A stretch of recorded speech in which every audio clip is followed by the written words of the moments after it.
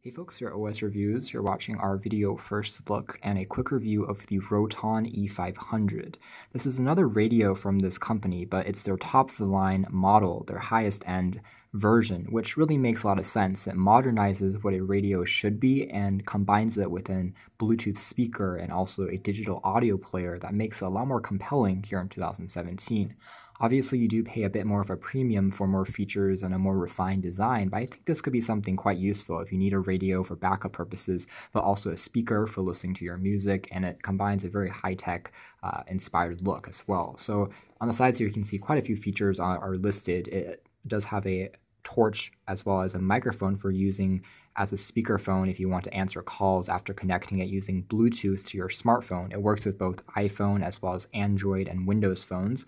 Includes an LCD display, and it also has a replaceable battery. You can insert your micro SD cards loaded with music. So there's quite a lot of features on here. It comes in 4 colors as well, and we have this cyan version. And the net weight here is 198 grams. It's still pretty light. Also uses a standard 1,500 milliamp hour capacity rechargeable lithium-ion battery. Inside the packaging, we have access to the radio itself. Let's take a closer look at this in a second. Below here, we have access to the same set of accessories we saw from the previous radio we checked out from this company, inclusive of a lanyard strap and also a micro USB cable. You use this cable to charge the radio, and it takes about 2 hours to completely charge, and afterwards you can use it for months on end with sporadic usage in between before you need to recharge it again. Here we have a quick start guide that documents the various features. You can see that this is a stereo speaker, unlike the previous version, which was mono. So this does produce a left and right channel in addition to a passive radiator in the center. So the sound quality here is a lot louder and more impressive sounding.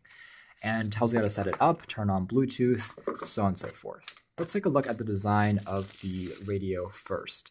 So it's also made out of plastic, which makes it fairly lightweight, but as you can see, the grills here are made out of this aluminum material, and we have the left and right channels, in addition to the passive radiator for better low-frequency performance.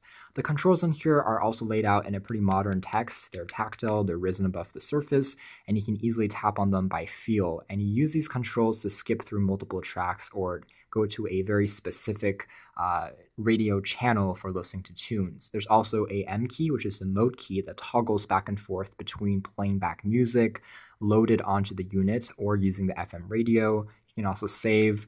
You can tap on here to start pairing a phone using the Bluetooth functionality. You can answer or reject phone calls as well. Skip tracks, play pause, volume controls, power on off, and the very top features a micro SD card slot in addition to a toggle for the flashlight, which is again also LED and very bright. Good enough for a bit of emergency situations and good enough for reading some quick text when on the go. There's also a volume adjustment bar on the side here, which is very clever because it's easy to navigate and to use. There's also a 3.5mm headphone jack if you don't want to use these speakers on here, and also a standard micro USB port for charging. The bottom features 2 rubber feet that prevents the unit from sliding around on a surface or a desk, and on the back you have access to the antenna, which is allows you to extend the reception, and the FM radio can perform a little better if you are indoors or underground. So not ideal conditions, but it still works decently in those cases. So let's take a quick look at the menu here. Let's tap on the power key once to turn it on. And you can see that by default, Bluetooth is going to flash and be on so that you can connect to it. There's also the battery status on the very top there, and by default, it's going to try to connect to a phone and play back music through that source or through a loaded MP3 track into the micro SD card. So that's what the default is set to. Here's a radio mode activated. You can tap on the center key here for a few seconds to start searching for active channels, and it will save those after it loops continuously and goes through every single channel. Afterwards, you can navigate through the clearest channels that you have available by tapping on the left or right keys when you're in the FM radio mode. So this works pretty well and has a bit of a memory feature so it can save stations for you. For instance, here is a station that we have that's relatively decent in this current area. There's still a bit of static, but you can kind of hear the music. So a little bit of static because we're underground and indoors, so it's not ideal, but it still does work and can pick up a decent amount of channels. As far as the volume quality is concerned, it does work pretty well, so you have left and right channels, and even if you use this as a Bluetooth speaker, you get more of a three-dimensional sound than from just a traditional mono speaker, which makes it great for playing back movies, as well as pop music, electronic music, tracks that have a bit of dynamics to play around with. And the center here with the passive radiator does work fairly well too. So if you have a bit of rock tracks or thump, it does perform quite well. You can also plug in your own, of course, 3.5mm jacks just to use as more of a MP3 player of sorts if you want to do that. I can tap on the mode key for a few seconds there just to toggle back and forth between some of the other features and, between the MP3 mode, the FM radio, and just going back into the main menu just using Bluetooth or something like that. So it works pretty well. It's pretty intuitive. It doesn't take that much time to get used to, and most of the core functions are easy to figure out without diving too deeply into the navigation or into the instruction manual.